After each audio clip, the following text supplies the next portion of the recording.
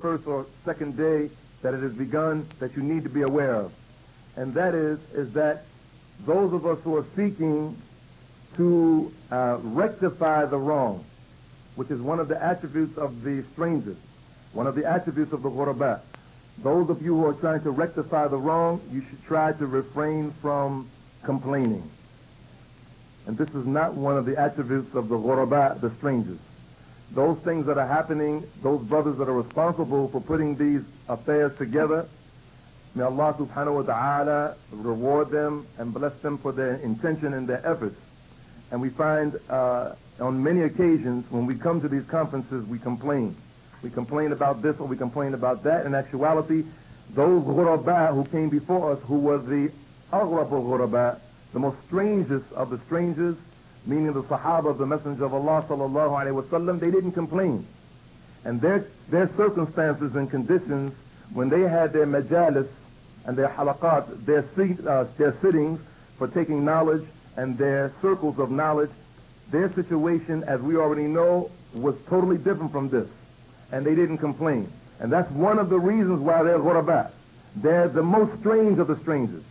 And this is one of the reasons why we're far away from the ghuraba, is because we're not concerned with the akhirah, we're concerned more with the dunya, and we want everything as comfortable as possible.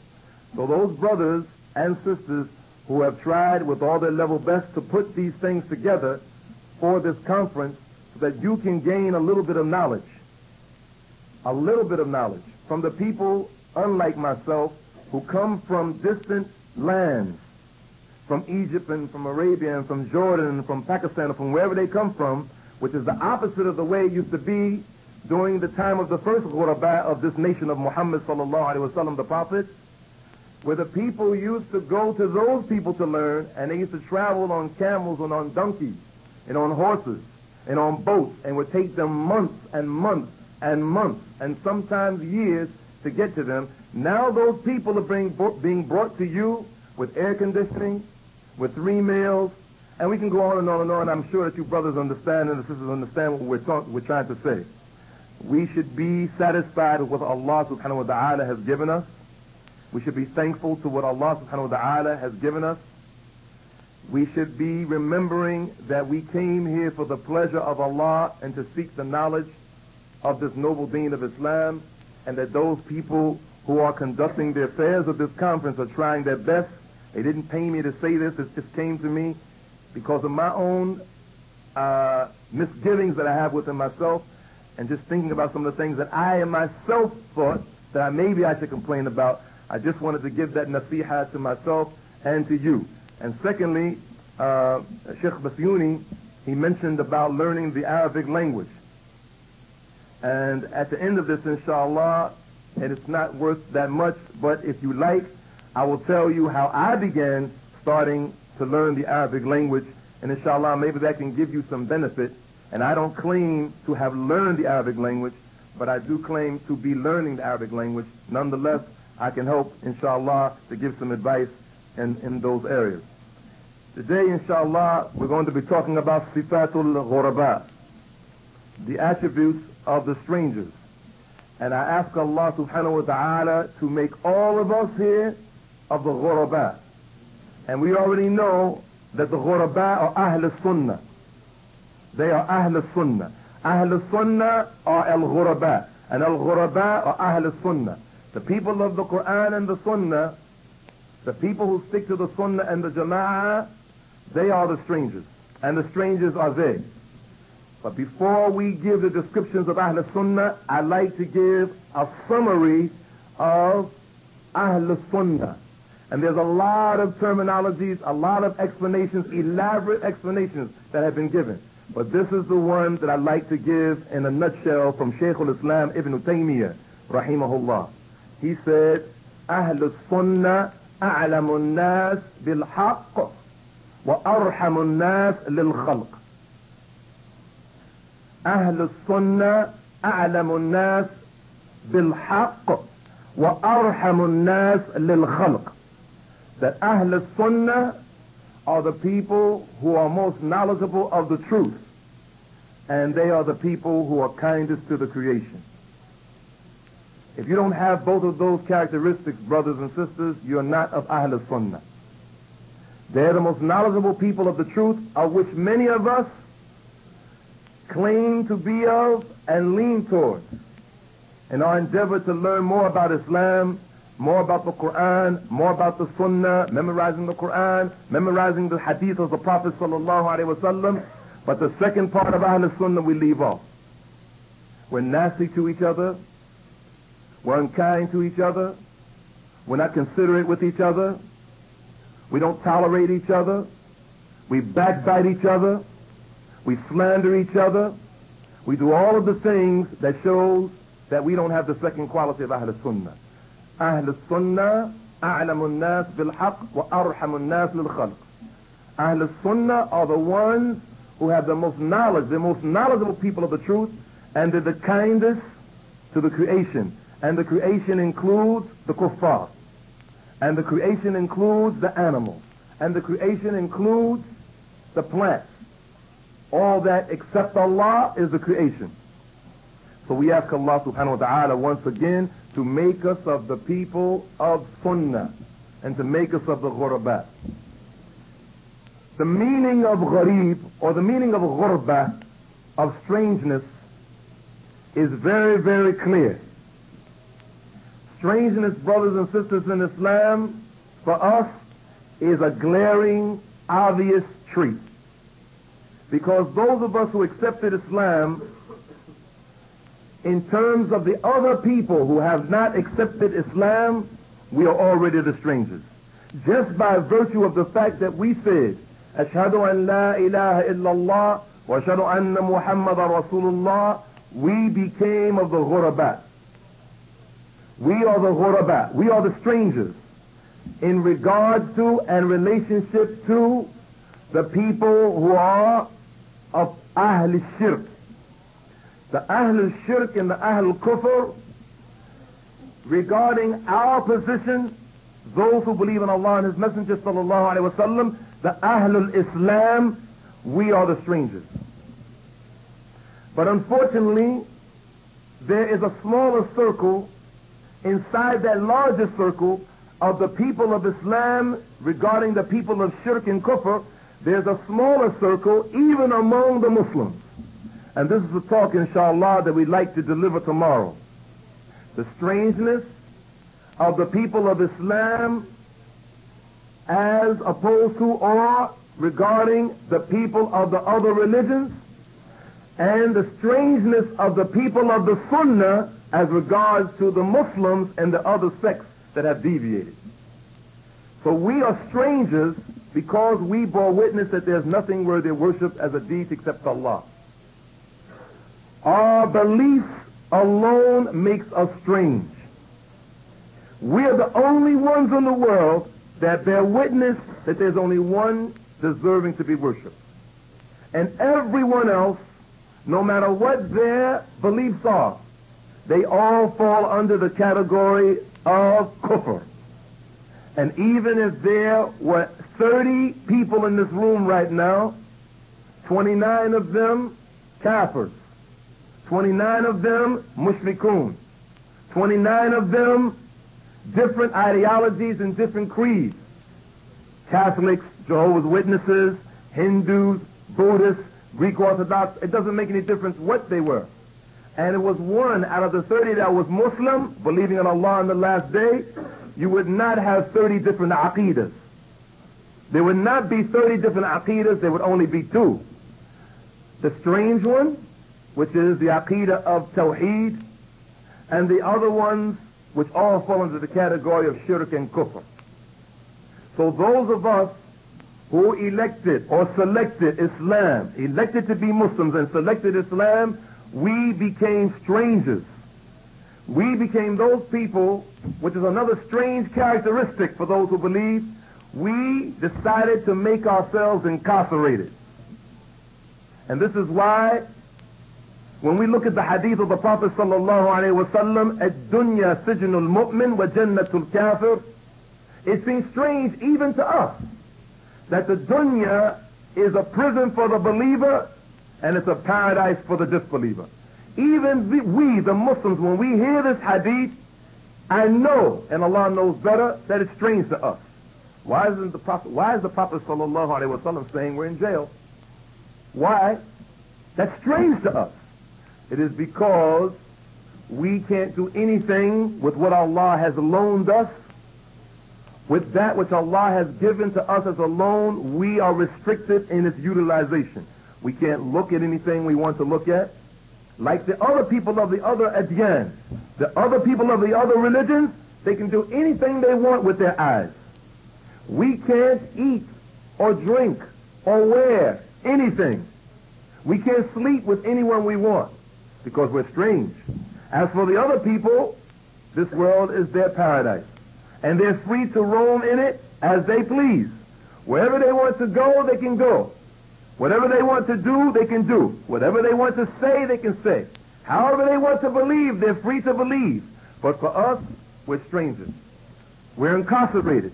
We're in a special housing unit called the dunya. And this makes us different from everyone else. That is the first aspect of the meaning of strangeness. The second aspect within that same category that we mentioned is the strangeness, which we'll elaborate tomorrow inshallah, of the Muslims among the other Muslims. Those of us who, after accepting Islam, some of us among them going to the various phases of so-called Islam, Neo-Islam, Pseudo-Islam, Quasi-Islam. Those of us who came through the Moorish Science Temple. Those of us who came through the so-called Nation of Islam. Those of us who came through the Jama'atul Tabligh. Those of us who came through the door of Tasawwuf, Sufism. Those of us who came through the Qadianis. Those of us who came through black nationalism or whatever. Then Allah, through His infinite mercy, had us graduate from deviance into the pure mainstream Islam. We left the nonsense and we came into the understanding that there were not two entities for our salvation, but there were three entities to our salvation. And those three entities is believing in the book of Allah, holding tenaciously to the book of Allah, Al-Qur'an, the sunnah of our beloved Prophet sallallahu alaihi wasallam, of which the other Muslims, those who believe in Allah in the last day, they also try, and Allah knows best, to tenaciously stick to and hold to with their mola-teeth. But there's a third aspect, a third entity that makes us in that smaller circle more stranger than the Muslims in general with the kuffar. And that is that we try to stick to and we try to love and imitate and implement the understanding and the practical application of the Sahaba, of the Salaf al-Salih, our rightly guided predecessors. And everyone has predecessors. The kuffar here in this country, they have a Salaf al-Talih. They have unrighteous predecessors. George Washington, Abraham Lincoln, Thomas Jefferson. Those are the unrighteous predecessors. But for us, we have the righteous predecessors. Abu Bakr and Umar and Uthman and Ali and the rest. Ridwanullahi alayhim ajma'een. May Allah be pleased with them all. So for us, we who decided after the mercy of Allah was poured upon us and the guidance of Allah was placed in our hearts, we decided to take the next and final step to put all the pieces, for lack of better words, to the puzzle, to become the strangest of the strange, to accept the way of a Salaf al-Salih. And for that reason, accepting the way of the pious predecessors, the Sahaba of the Messenger of Allah sallallahu alaihi wasallam, and those two succeeding generations who followed them in righteousness and piety, trying to stick to that first generation. Because of that, we become as the Prophet sallallahu alaihi wasallam, when he was asked, who are the ghuraba? Who are the strangers? He said, the ghuraba are an-nuza'u min al-qaba'il. They are the ones who extract themselves or divorce themselves or make hijrah with themselves from their own tribes and people, the Muslims themselves. They are the ones whom we ask Allah to be with, inshallah. They are the ones whom when we walk into the masjid, when we walk into the Islamic centers, and we have our pants or our fouls above our ankles, we're strange. Or when we have henna in our beards, we're strange. Or because when we want to make the salah the way the Prophet and the Sahaba made it, sallallahu alayhi wa sallam, and those people who followed them in righteousness, we straighten the rows and we don't want to begin the rows until the rows are perfectly straight, we're strange. Or because we don't want to, in the mall, stand up and eat our food, we want to sit down like the first strangers, we're strange. Or because our wives want to cover their faces in a place that no one wants to cover their faces because they stand out as being strange, we're strange. And we can go on and on and on. Because we want to go with the moon sighting for wherever a Muslim sees it, because that's what the Messenger of Allah said, sallallahu alayhi wa sallam. We're strange. And we want to be weirdos. We want to be strange. We want to be those people whom the Prophet sallallahu alayhi wa sallam said, فَطُوبَى لِلْغُرَبَى. We want to be the people who get the tuba. The tuba and the scholars of strangeness, they differ, but both of those differences are correct. They say the tuba is either a tree in Jannah, of which the shade of the tree is 1 month journey in the mode of transportation of the Prophet sallallahu alaihi wasallam, of which the believers, the strangers, inshallah, may Allah make us of those, will take their clothing from that tree. The clothing of Jannah, the strangers will take their clothing from that tree. May Allah give it to us. And the second meaning of tuba is Jannah itself. These are the people who we want to be with. And these are the people who we want to be. We want to be of those strangers. And we don't care about the humiliation of the kuffar, because we're the people of Islam and we're strange to them. Nor do we care about the humiliation, the repudiation, the revocation, the upbraiding, the chiding, the scorn, the disdain, the looking down at their noses from the other Muslims. We don't care, because we're going to get tuba. And this is the meaning, brothers and sisters, in short, of the strangeness. Among the strangeness, there are 3 types.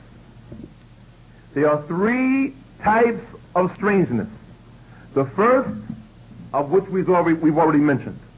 The first is the strangeness of the people of Islam accepting the tawheed of Allah subhanahu wa ta'ala. This is the first type of strangeness. And the people who don't accept Islam, they also are strange. They fall into that first category of strangeness. Listen again.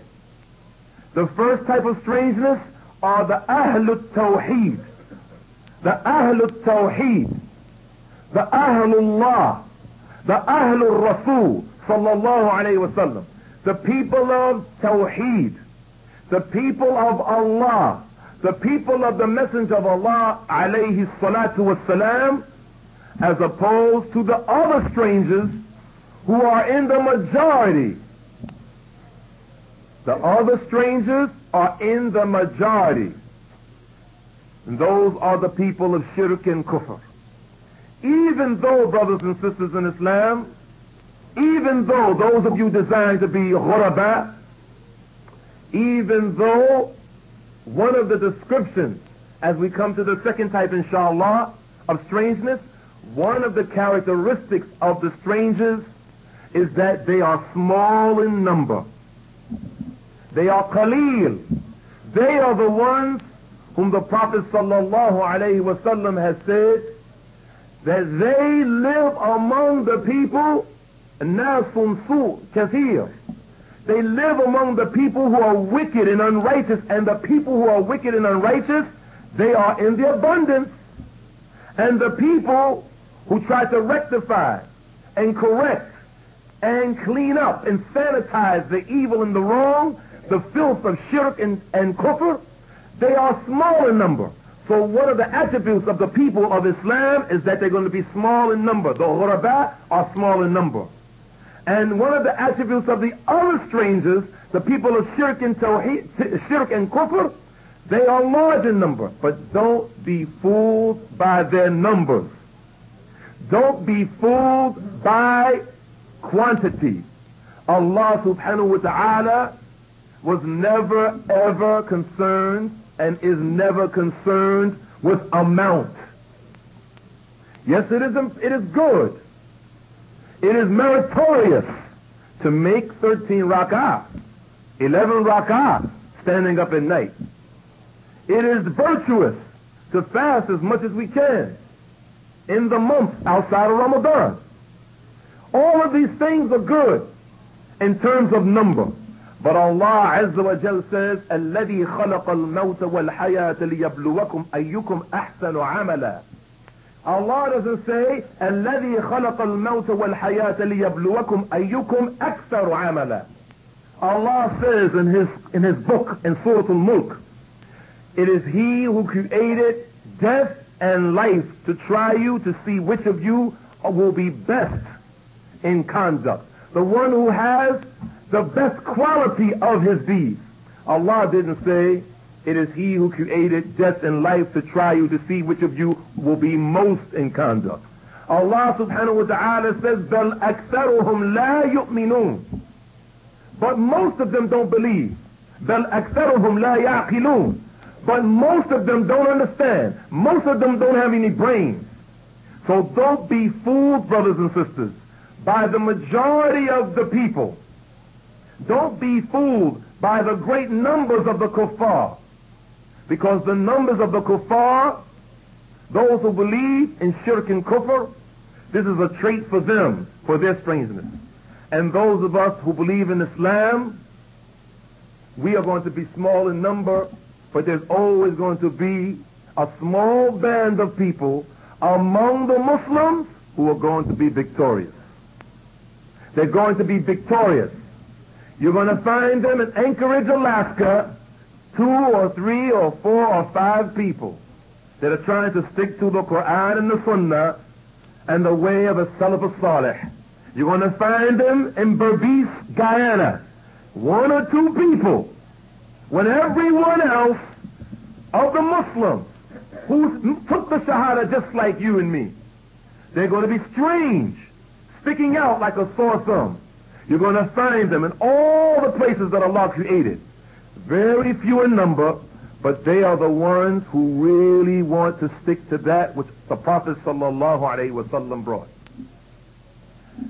Let's give some examples, brothers and sisters, of the strangeness, and we'll save the strangeness of the Jews and the Christians and the other kuffar tomorrow. Let's give some examples, one example or two, of the strangeness of some of the people who claim to be Muslims. Listen to this, brothers and sisters.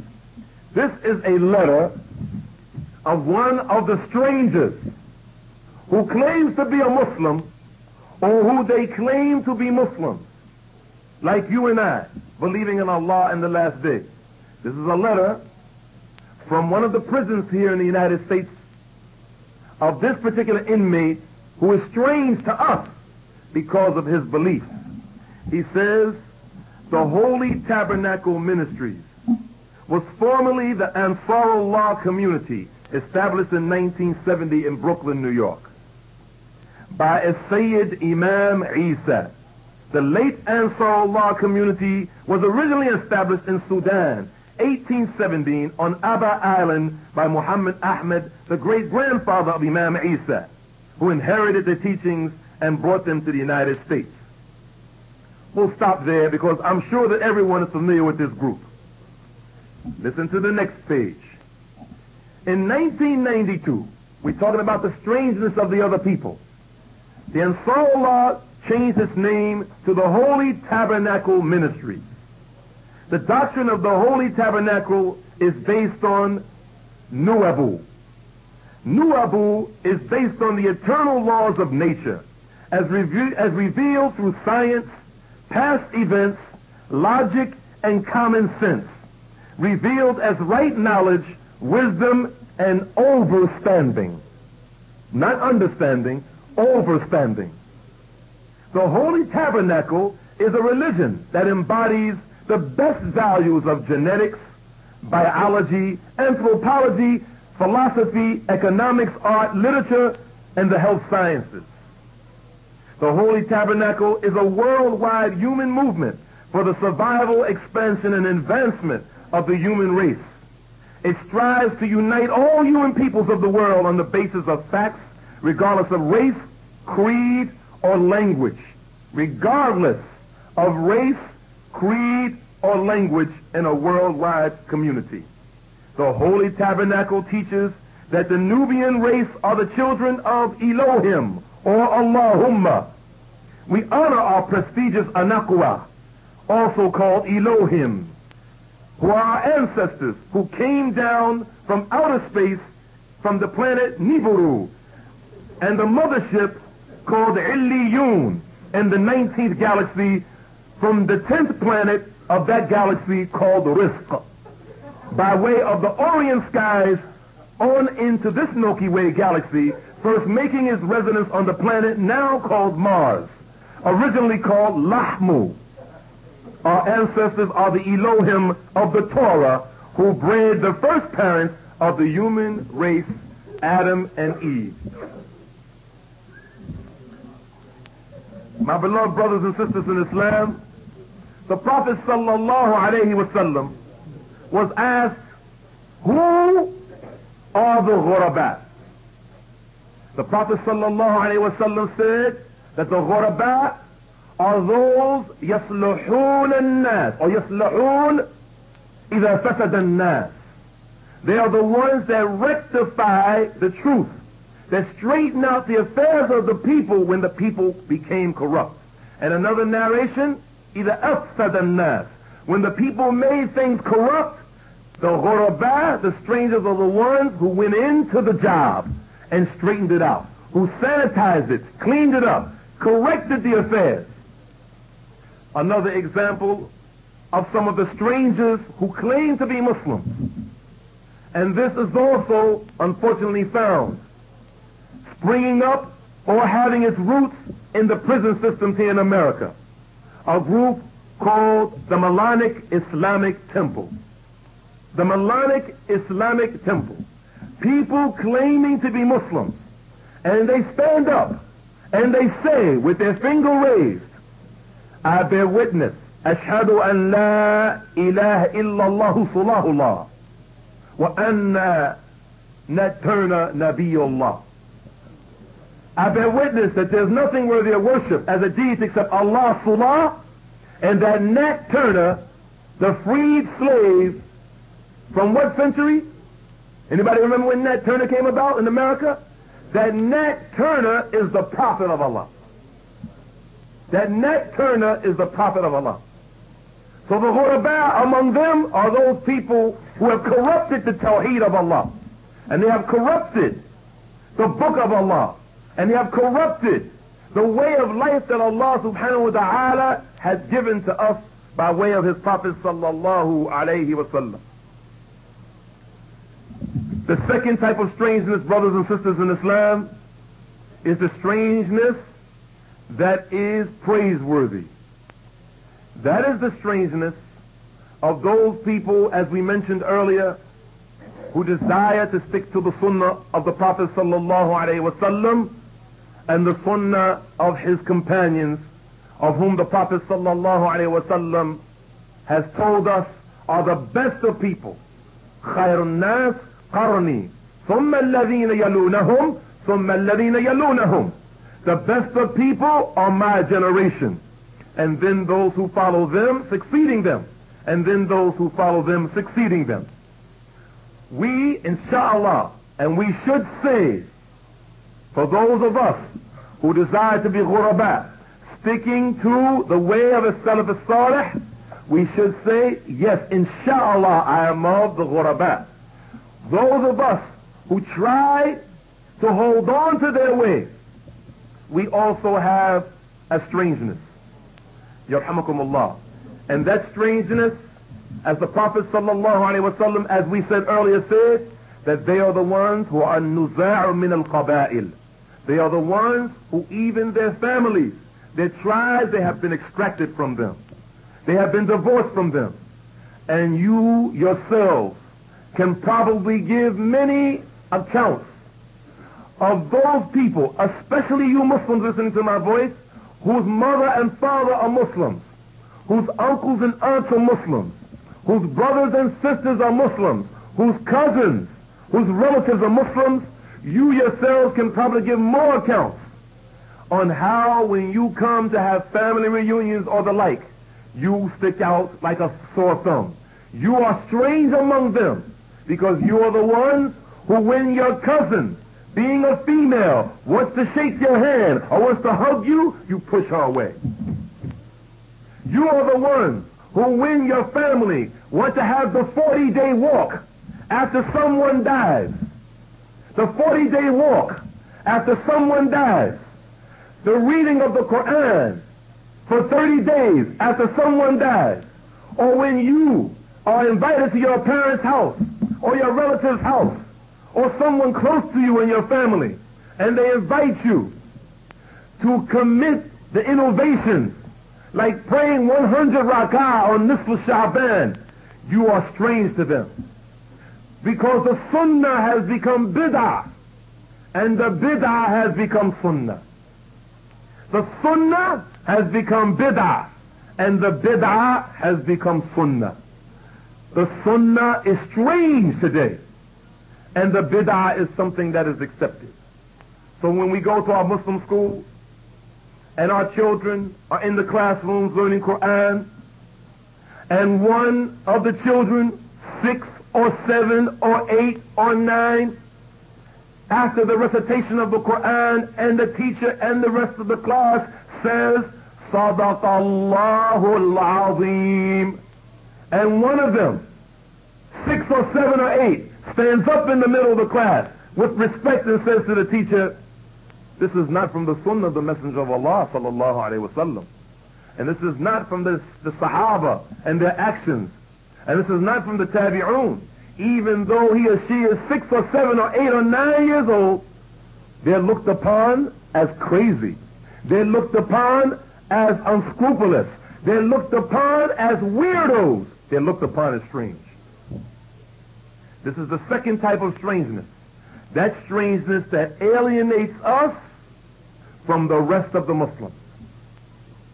And the third type of strangeness is a general strangeness that is neither praiseworthy nor blameworthy, but can become, with the intention and sticking to the sunnah of the Prophet ﷺ, become praiseworthy. And that is the strangeness of all of the Muslims who do not chase the dunya, but make the akhirah their desire and their aspiration and final goal. And to this strangeness, brothers and sisters in Islam, the Prophet ﷺ said, Kun fit dunya ka'annaka gharib. Kun fit dunya ka'annaka gharib. Be in this world as though you are a stranger. Meaning, we don't desire to be of the world. We only desire to be in the world.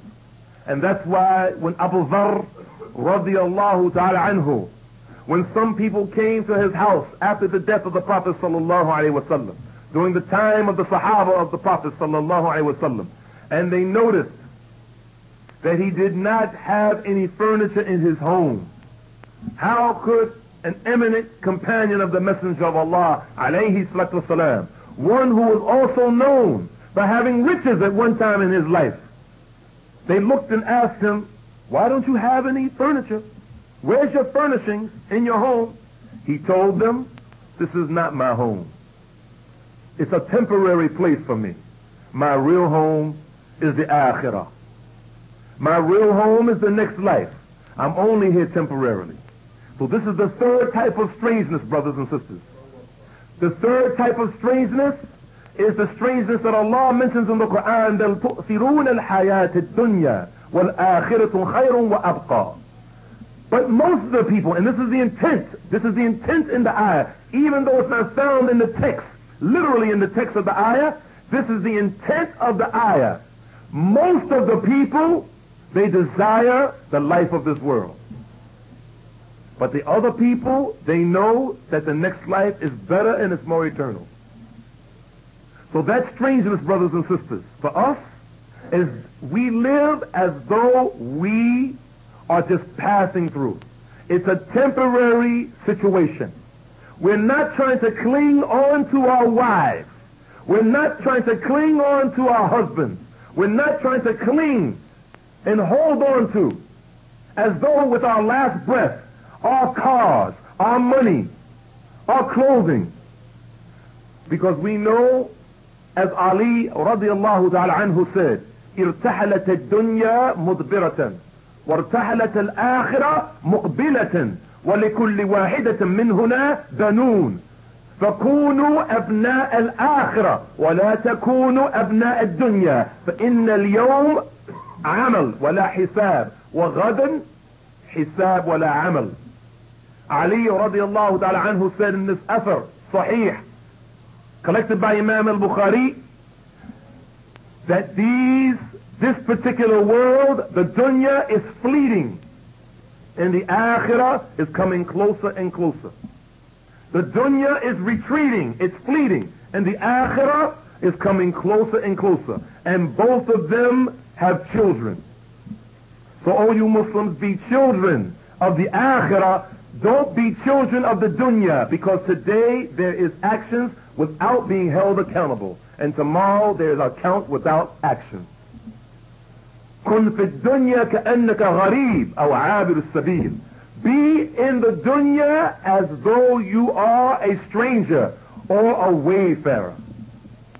And as Malik ibn Dinar rahimahullah, to warn us, one of the illustrious scholars of the second generation, may Allah be pleased with them all, to warn us, to make us aware and beware of the duty of the dunya.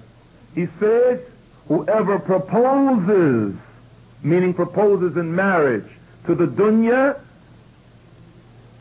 then the dunya will ask as a dowry from that person its entire deen, and it won't ask for anything less than that. Whoever proposes in marriage to the dunya will ask of that person its entire deen, Islam. That's all the dunya wants from you, your iman, your Islam, and it won't ask for anything other or less than that.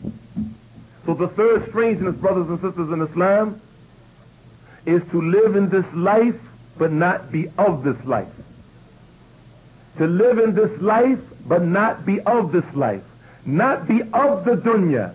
Be of those people who are aware that this life is short and that we're not guaranteed to leave this room. That Allah subhanahu wa ta'ala might take all of our lives at any moment. And we try with all our level best to be strange when everyone else in this world is chasing nothing but that. Chasing nothing but that. And one of the people whom the Prophet sallallahu alaihi wasallam said that Allah hates is the person who's jibatum bil layl, himarun fin nahar, alimun bi amr dunya, jahilun bi amr al-akhirah. The ones who are a corpse at night. The ones who are a corpse at night. They spend all their nights sleeping. And they spend their days like a donkey, working hard for the dunya. They're knowledgeable of the affairs of the dunya, and they're ignorant of the affairs of the akhirah. And we ask Allah subhanahu wa ta'ala to make us of those people who are knowledgeable of the affairs of the akhirah and use the knowledge of the affairs of the dunya to get to the akhirah, and make us of those who are not corpses at night outside of the month of Ramadan, who stand up weeping to their Lord crying to their Lord, asking their Lord to be of the strangers in this life, in this thinking dunya. And those people who work hard in the day for the akhirah. Because there are other people among mankind who ask Allah for this life. And in the next life, they won't get anything, no portion whatsoever. And there are others among mankind, and they're always, I repeat, always in the minority. One of the signs of the ghuraba, they are always of the minority. They are the ones who say, رَبَّنَا آتِنَا فِي الدُّنْيَا حَسَنَةً وَفِي الْآخِرَةِ حَسَنَةً وَقِنَا عَذَابَ النَّارِ. O our Lord, grant us the good in this life and the good in the next life, and defend us from the torment of the fire. What is the good of this life, brothers and sisters? What do the ulama of this deen, what do the scholars of this noble religion say is the good of this life? The good of this life, brothers and sisters, is to have knowledge of this deen, knowledge of this noble way of life, al-Islam, so that you may reach that place that Allah subhanahu wa ta'ala has prepared for his righteous servants. Taking a little bit from what Allah subhanahu wa ta'ala has given us of this material world, utilizing it so that we can get that great reward from Allah subhanahu wa ta'ala that no eye has seen and no ears ever heard, and the mind of a human being could ever conceive. So with that, brothers and sisters in Islam, this is just some of the descriptions of the people who are strange. They are the people who are small in number among those who are large in number who are corrupt, and they are those whom when they are around the people who are corrupt, whether they are the larger group of Ahlul Kufr wa Shirk, the people of disbelief and polytheism, or whether they are around the people of Islam but in the diversing sects, the people who have deviated from the mainstream teachings of the Prophet Muhammad sallallahu alaihi wasallam, they correct the wrong. They are those who correct the corruption whenever they meet it. They meet it head on, and they will always be small in number. And we ask Allah subhanahu wa ta'ala to make us of those people. We ask you, O Allah subhanahu wa ta'ala, by your greatest name, to make us of the ghuraba. And we ask you, O Allah subhanahu wa ta'ala, to make us of those people who will be in the closest proximity of our beloved Prophet sallallahu alayhi wa sallam on the day of resurrection. Wa sallallahu wa sallam wa barak ala nabiyyina Muhammad wa ala alihi wa ashabihi wa sallam. Jazakallah khair, brother Dāwūd Adīb. We're going to start some questions. If you want to bring some questions, write them down, or you're welcome to speak to us. If I'm understanding the question properly, I think the brother is asking, and correct me inshallah if I'm wrong, how do you differentiate between the people alienating you because you're trying to stick to the sunnah of the Prophet sallallahu alaihi wasallam and the way of the Salaf al-Salih, our rightly guided predecessors, and, what did you say? And you're thinking that you're doing something right, and you're actually doing something wrong. So the question is?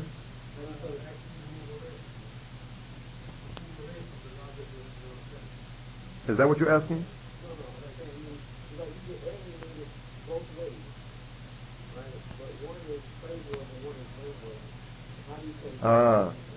Yeah, this is very simple. The brother's asking the question, inshallah, it's very simple.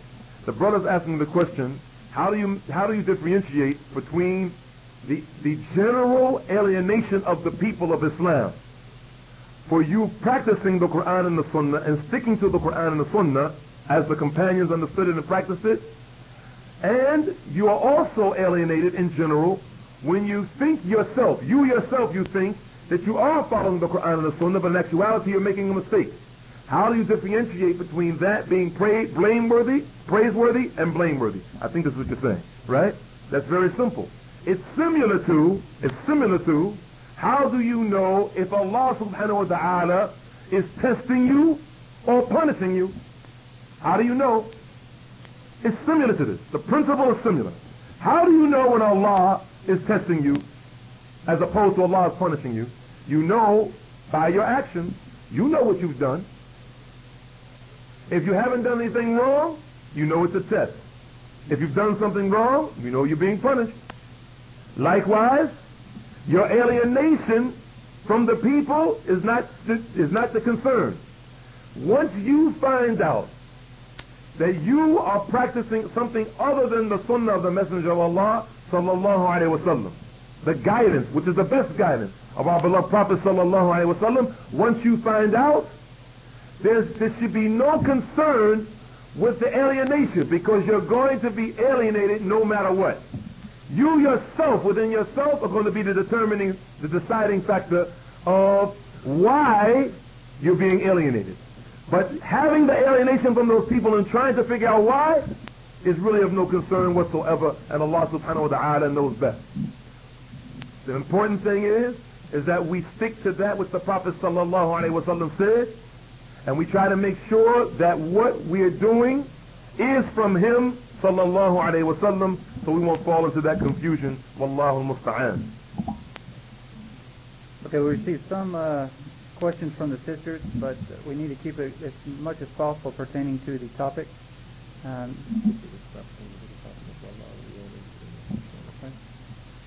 So keep them coming. Any more from the brothers? Yes. Also, brothers, if you have any, just go ahead and pass them up.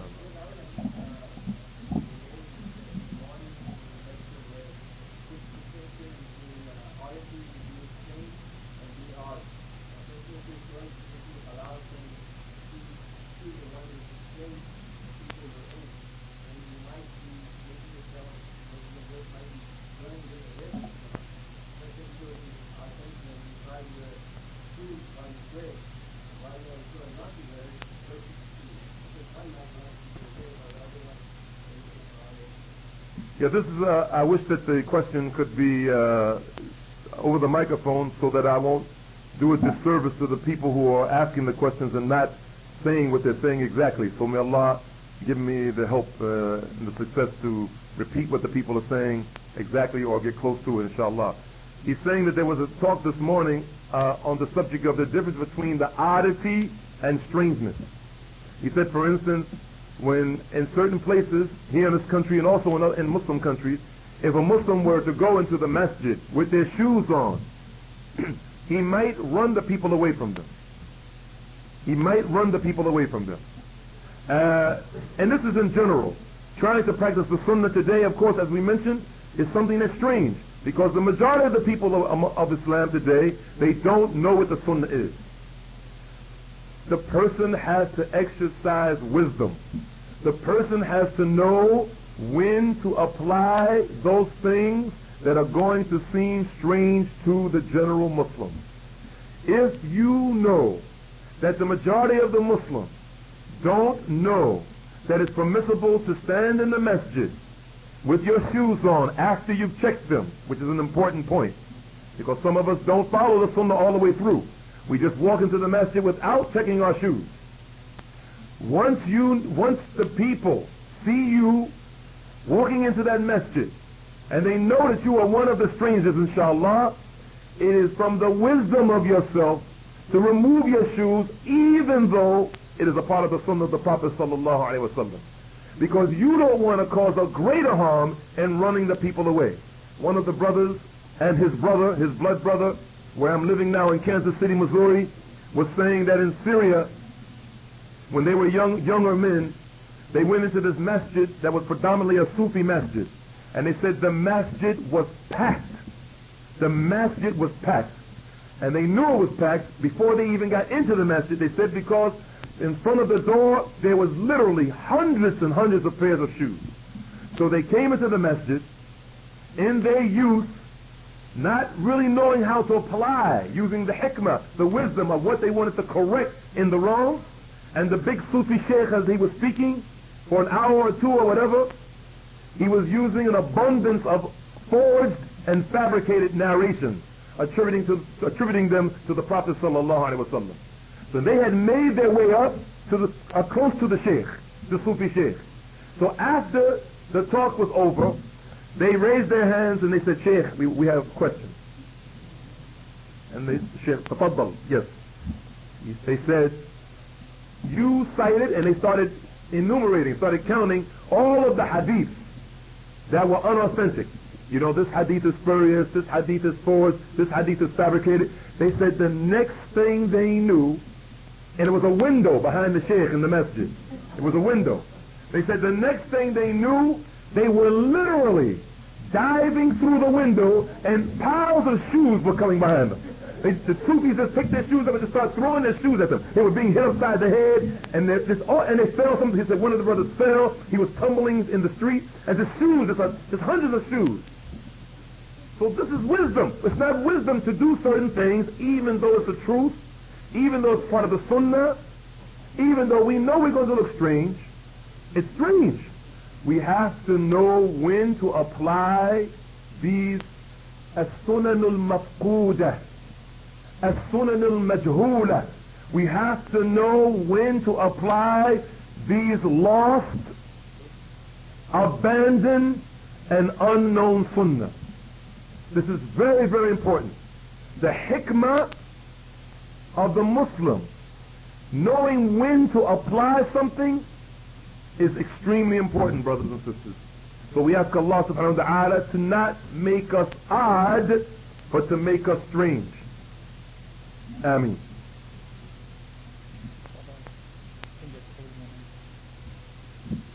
Our dear brother Dāwūd Adīb, how should our relation be with the kind of people, with this kind of people, the majority who alienate us?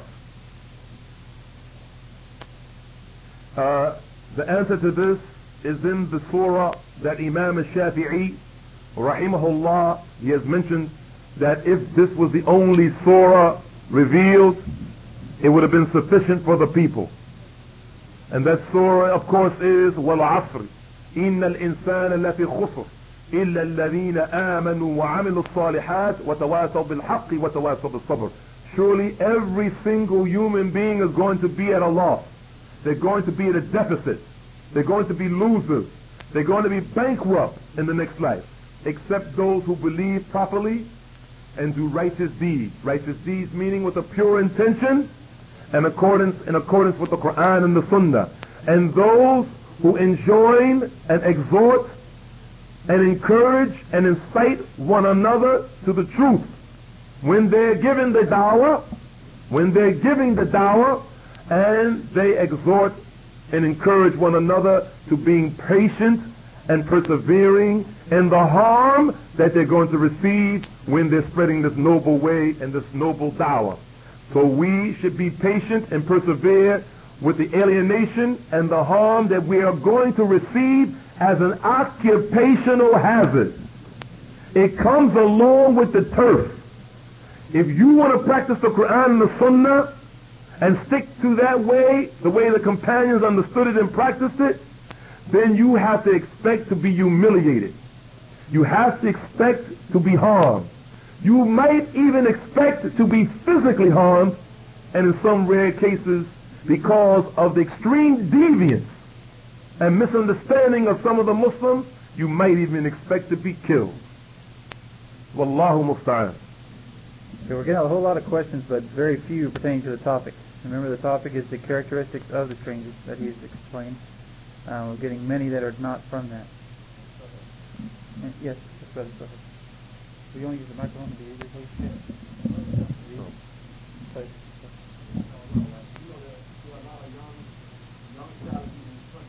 Young.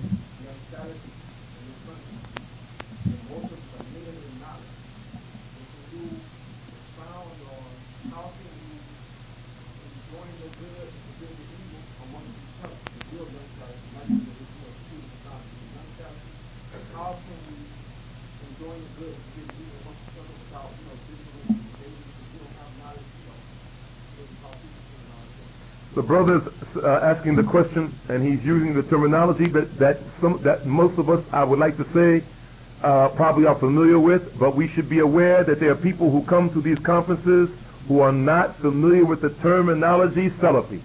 Don't think that everyone who comes to the Qur'an and Sunnah Society conferences understand or are familiar with the word Salafi.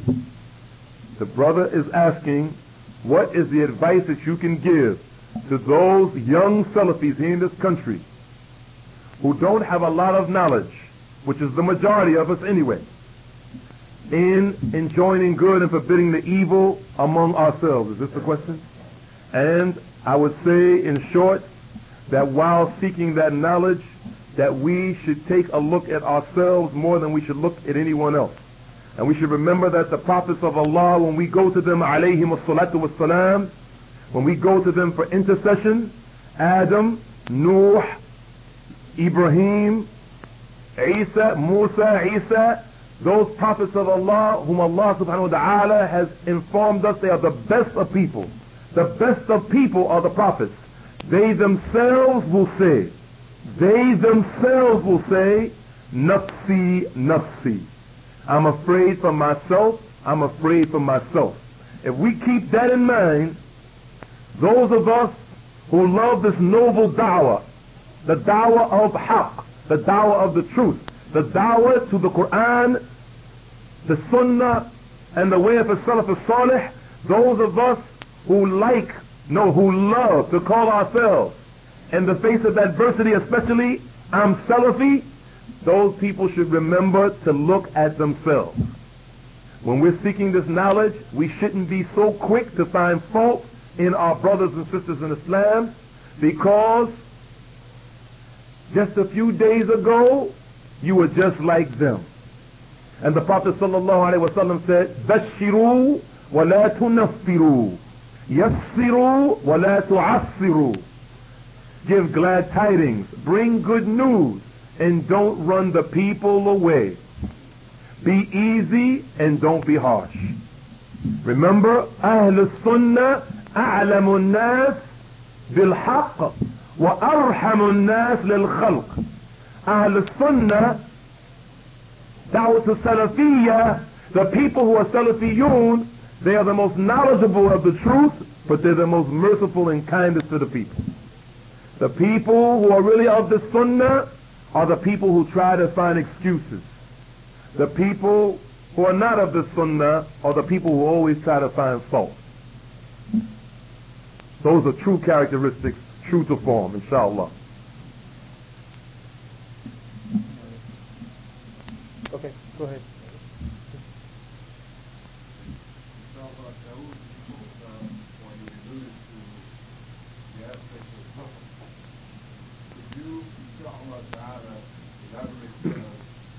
What the criteria are for determining those from the many positions in regards to this aspect that are mawquf, serious, and that are weak. Would you say that again? Repeat that. Could you expound for us the criteria, especially in this last area of zuhud that you touched on, which is under the third aspect? Could you give us a criterion, inshallah ta'ala, that would help us in applying this aspect of qubul al-ghuraba in determining the many positions that are weak and serious that exist in this today? The brother's asking the question about the issue of a zuhud, or the issue of a tazkiyah, of purifying our souls and our hearts and cleaning up our actions and making our moral character the best that we can make it, inshallah. And those spurious, fabricated, forged narrations that pertain to them, I believe he's saying, is it possible that we can elaborate? And I would not like to do that. We have people here, alhamdulillah. We have Sheikh Ali Hassan al-Halabi, Abdul Hamid al-Halabi al-Athari, who is one of the premier students, as we know, of Sheikh Muhammad Nasiruddin al-Albani, and his area is hadith specifically.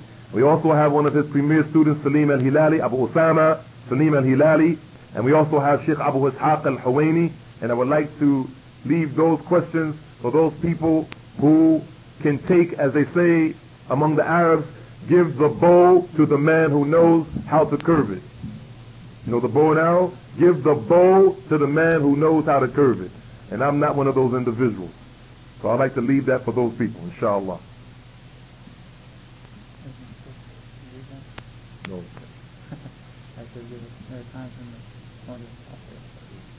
Okay, this question says there are times when the wife is a stranger to the husband, and obeying him. How do we reconcile this? Subhanallah wa bihamdihi, subhanallah al-azim. This is a very good question. This is a very good question. And we find this happening. We find this happening a lot. In fact, and Allah subhanahu wa ta'ala a'lam, Allah knows best. I find it more than not, than the other way around. We find the women now, becoming ghariba, becoming one of the ghuraba, trying to stick to the Qur'an and the Sunnah and the way of a Salaf al-Salih, and the husband not. In fact, I know a sister who comes to this conference regularly, and I don't know if it's still the case, but from what I remember, her husband, she always is accompanied by him, alhamdulillah. Her husband is a Sufi, and she's Salafiyya. She's Salafiyya, and her husband's Sufi, to the best of my knowledge. But I've been seeing him a lot during these conferences. I didn't see him in this year's conference. We ask Allah subhanahu wa ta'ala to help any sister who has that situation. In short, when a person, a Muslim woman, has that case where she's trying to stick to the Qur'an and the Sunnah, and she's praying, and she's fasting, and she's enjoining in the good and forbidding the evil, but she has a husband who is lax in his prayers, or he shaves his beard, for instance, or he wears his clothes dragging on the ground, or any of those things and other things that don't come to my mind, we would say that that woman, and please be careful, don't take my words, I'm not making takfir. I'm not making takfir. I'm not saying her husband is a kafir. I'm not saying her husband is a kafir. I am not saying her husband is a kafir. But I am saying that the people of Islam, in regards to the people of the other religions, are like the people of the Sunnah as regards to the people who are Muslims who have deviated. And that woman is Ahl Sunnah in her house. And her husband, if he is not following the Sunnah, he is Ahl Dalala. He is of the people of error. But she still has to obey her husband. And she still has to respect her husband. And she still has to give respect to her husband. She cannot be disrespectful to her husband. She cannot leave off her obligations to her husband. She has to fulfill his rights. And that, brothers and sisters, is in general. That is in general. And I don't want the person who sent this up to take that answer and stretch it like a rubber band and apply it to their circumstances. That is in general, and we need to ask the ulama of Islam here, who are among us, to give the details to that sister or any woman who has that problem. The brother has his hand up. Oh, the brother has his hand up first, inshallah.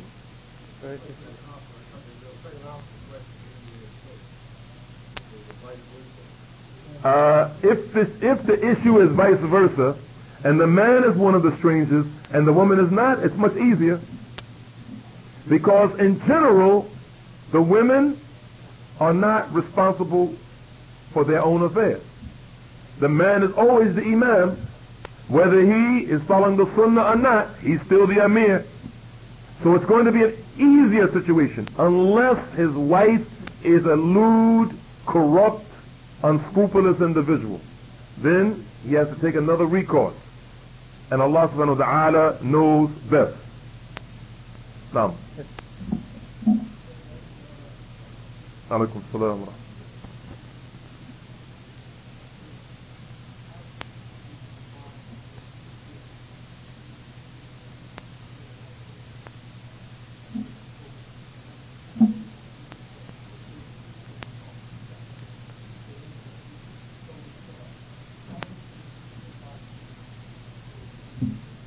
I'm not fully understanding the question. He's asking. I think he's asking, how do we distinguish between, or how do we gain success between being strange?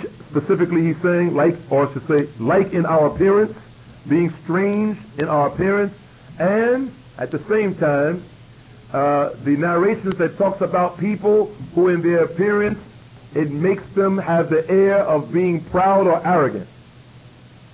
Being proud or arrogant.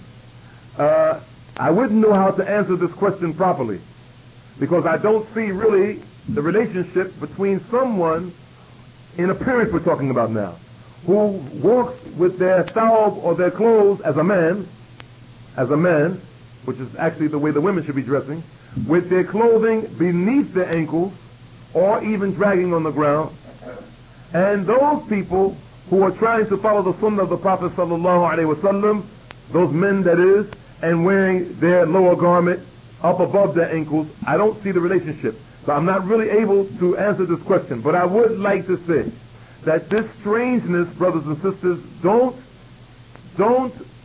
think that this strangeness is only in clothing. We don't want to give the idea that the strangeness of the strangers is in clothing or physical appearance. Not just clothing, but physical appearance. That is part of the strangeness.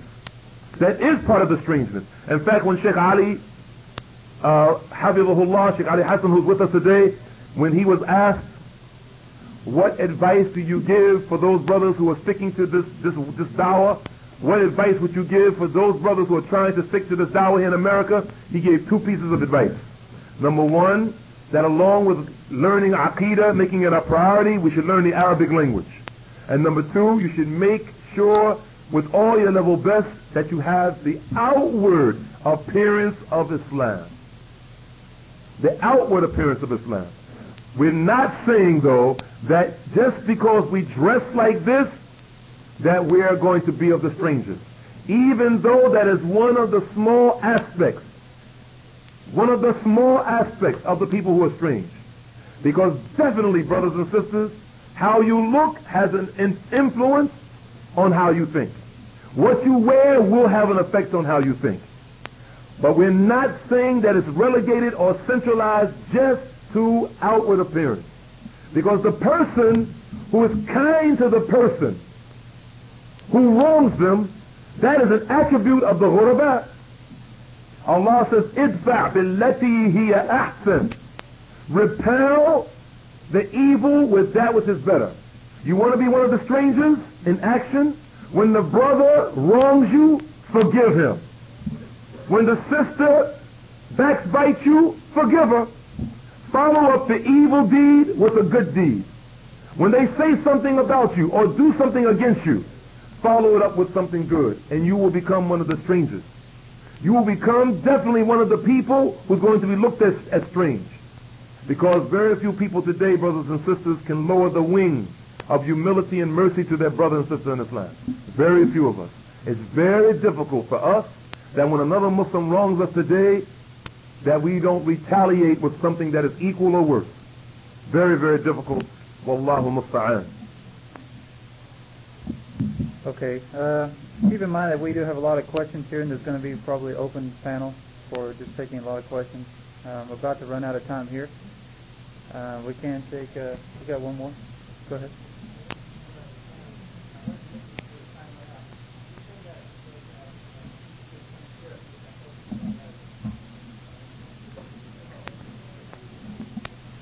The brother's asking, and I think this is the final question. The brother's asking what we have mentioned earlier about some tips on learning the Arabic language. And coupled with that, how I began in my Arabic studies, which I don't think is really relevant, but if someone wants to know, I'll say it. But some tips that I would say I would recommend for learning the Arabic language, after what Sheikh Basuni had mentioned, keeping your niyyah pure and clean for the pleasure of Allah, trying to learn that Arabic so that you will not be a show-off or compete with the scholars or take over the majlis meetings and the halaqat. I would say that the second most important, and Allah knows best, is to be consistent.